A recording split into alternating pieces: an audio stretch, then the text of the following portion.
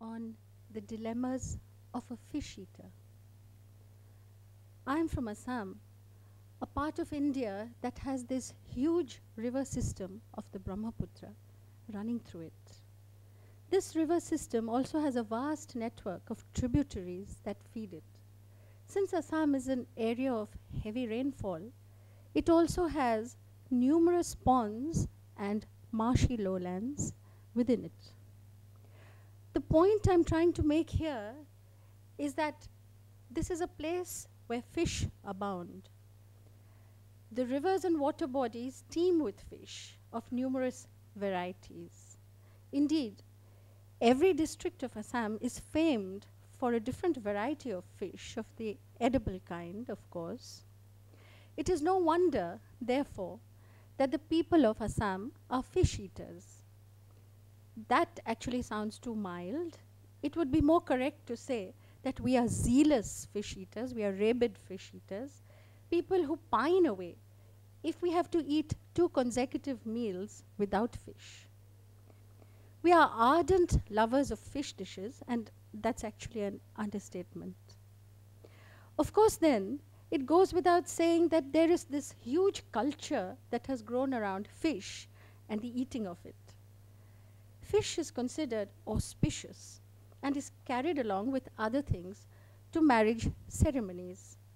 The birth of a baby boy is celebrated with the distribution of choice cuts of fish to friends and relatives. And certainly the way fish is prepared and cooked by a new bride is a marker of her efficiency and expertise. Every home, every housewife has a special fish recipe that she unleashes on her guests every time she wants to make an impression. When fish holds a position that is nothing short of iconic in a society such as ours, it is a given then that the eating of it must be full of conventions and rituals. After all, one cannot treat such an icon with disrespect, especially when the housewife has toiled over it for hours in her steamy kitchen, just so that your taste buds can exult in its deliciousness. There are therefore certain ways in which fish is served and eaten. A baby is introduced to fish very early, within the first year, in fact. The mother starts by feeding her bits from her own portion, a little at a time. She mashes up the fish with her fingers, making sure that no bones remain. She adds a little dal, or some of the curry if it's bland, boils it up with a bit of rice, and feeds it to the infant in her lap. It is always eaten very greedily, with much lip smacking by the baby, to denote that she appreciates this new food that she's been given, and would her mother now please make it a point to include it in the daily menu. Okay? The thing about babies and small children from fish-eating cultures like ours is that they learn very early how to go about it. No cutlery, of course. Little children with their tiny fingers handle the pieces on their plates or their banana leaves with such an expertise that it's astonishing for those who are looking on from other cultures. Looking at them, you would think that they are having something as smooth as mashed banana or some baby food from a tin, maybe. They separate the bones from the flesh so easily that it amazes everybody who's watching. Sometimes a small bone may make its way into the child's mouth. It happens to all of us. But the child is quick to feel it there. And this is a small child we are talking about. He locates it with his tongue and takes it out from his mouth, putting it at the edge of his plate or his banana leaf very neatly. The larger the fish, like rohu and bhokwa and catfish, they are easy to debone. But the saying goes that the tastier the fish, the more small bones it will have. The prized ilis, for instance, or the hilsa, is one such. It is lip-smackingly flavorsome, but horrendously difficult to debone. When it is cooked in a mustard sauce and steamed, it is to die for. And yet it takes a long time to separate the tiny but sharp bones from the flesh. In fact, I have some friends who have postponed the eating of ilish till they actually retire. Then they'll have more time. When one has finished eating, there is always a mountain of bones piled up on a side plate. But true fish eaters, like the Assamese and Bengalis, think that the time spent on it is well worth it. For as the saying goes, for the love of a rose, the gardener is the servant to 1,000 thorns. Or in this case, for the love of a fish, the connoisseur is a slave to 1,000 tiny bones. The British, always an inventive race of people, tried to get around the difficulties of the bones by inventing the smoked hilsa.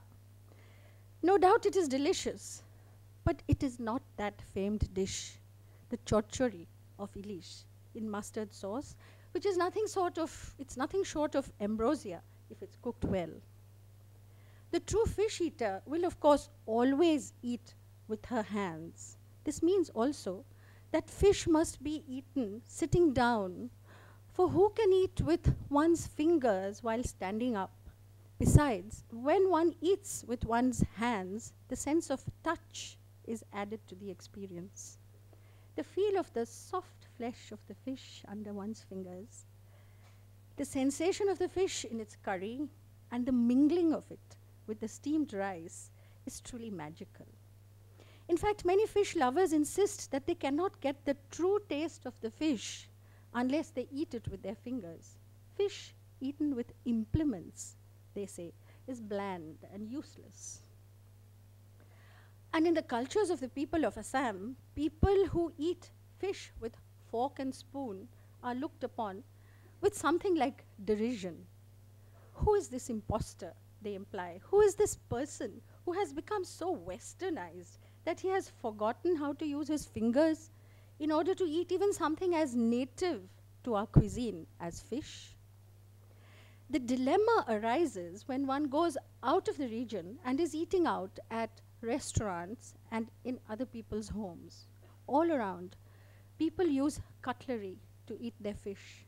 They cut it up into neat little cubes and pop it into their mouths, keeping their fingers absolutely unsullied, clean. Everything is so proper and everything is so alien.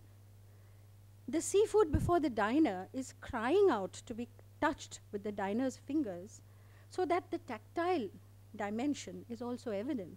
But then, when we are away from our own cultures, it is usually a bit daunting to pull up one's sleeves or tuck in the aanchal of one's sari and plow into the fish with one's fingers. On the other hand, for those fish eaters who have always eaten with their hands, somehow the fish doesn't taste nearly as good if there is cold metal between the fingers and the fish. There is also the dilemma of taking out the small bones that one finds in one's mouth. In our homes, it is not considered at all rude to take it out with one's fingers and put it on the side plate or on the side of the plate. Some people have, in fact, made an art of it. They take out the little bone delicately, holding it as though it was a flower. Conversation continues around the dinner table, even as people are doing this. But what does one do when one is using cutlery? You cannot spit it out on the plate or on the spoon. That would be gross. And if one is eating at a buffet, how does one balance plate and fish and the bone in one's mouth to get it out? Additionally, there is the dilemma of what to do when a bone gets stuck in one's throat. It happens. Even to the most adept fish eater, it happens. When eating with one's hands, it is the work of a moment to ball up some plain rice and swallow it without chewing. The rice slides smoothly down, taking the bone along with it.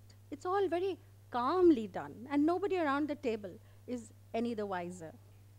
But how does one ball up rice when one is using cutlery? It has been tried, but it cannot be done.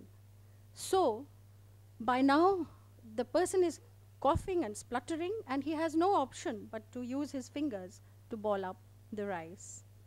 In the meantime, the entire restaurant stares at him, some with compassion, but most people without any compassion, and quite angry at the spitting, at the coughing, and making such a fuss about the bone in the throat. However, it is heartening to see that a beginning is being made in solving this dilemma. It is becoming increasingly common to see people using their fingers in even the most proper places. The relish with which they eat is absolutely delightful. It is also a marker of the confidence of the diners themselves. They are no longer intimidated by the posh surroundings of grand restaurants. They are themselves. They mean to enjoy the meal they have ordered, and since it means that they have to eat with their hands in order to do so, they do it. This kind of eating with the hands is also a marker of a different kind of thing. The cultural context in which it is placed is now becoming less inconsequential. It is gradually acquiring dominance in a post-colonial world. And that is truly a fine solution to the dilemmas of fish eaters in a globalized world. Thank you.